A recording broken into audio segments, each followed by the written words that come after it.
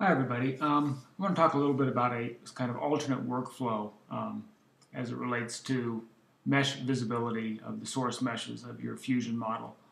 When working with a model like this that has a lot of kind of overlapping meshes in the same area, due to the fact that I'm doing a lot of intersection trimming here, simply turning the mesh visibility on can result in a fairly confusing image with all of these translucent overlapping meshes. And it can be difficult, especially if you want to go to something like edge mode and select edges to edit.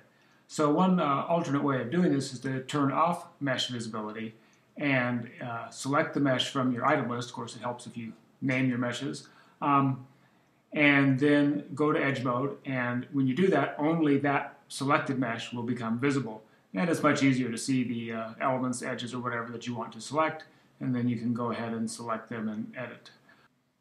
And of course, you can switch your mesh selection at any time, or even select multiple meshes. Even in that case, it'll help reduce the amount of clutter and help you see things more clearly.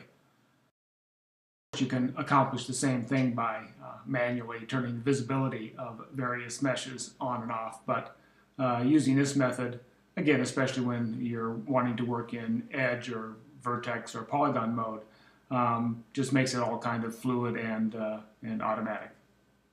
On a side note here, if you are working with a tree-based Fusion model, you can use the tree itself to select the invisible, so to speak, source meshes, and that can be a handy way to go about it as well.